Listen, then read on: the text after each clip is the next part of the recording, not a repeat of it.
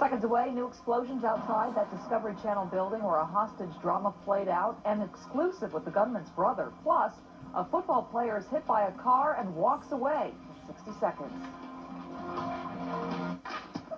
I was deciding what to do with my city thank you points when it happened again.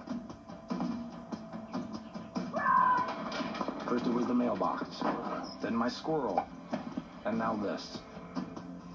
So I used my points to make a donation to get the park down the street built.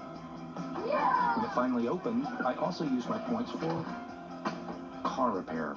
Use your city thank you points for almost anything, even local charities. What's your story? City can help you write it. Mr. Opportunity, you doing the Honda thing again? Yeah, you can get 0.9% financing on any Accord or Civic. Okay, that's all I've got to say.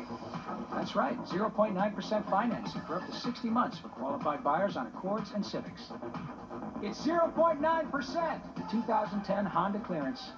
It's the only thing from Honda that won't last.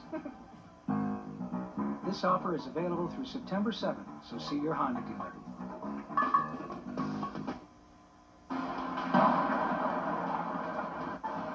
The sound of explosions tonight from the Discovery Channel headquarters as a bomb squad blows up devices used by gunman James Lee. Police shot him to death and set his hostages free. Tonight we find out more about him and his connection to Southern California. Good evening, I'm Marc Brown. I'm Michelle Tuzee. Eyewitness News reporter Robert Olguin is live in San Dimas with some insight into the troubled life of gunman James Lee. Robert? A family from right here in San Dimas was well acquainted with James Lee when they all lived in Hawaii many years ago, and even then they say there were issues with James Lee's behavioral problems. And we're also learning more from the gunman's brother, as the gunman's long-standing grudge against the Discovery Channel ended up costing him his life.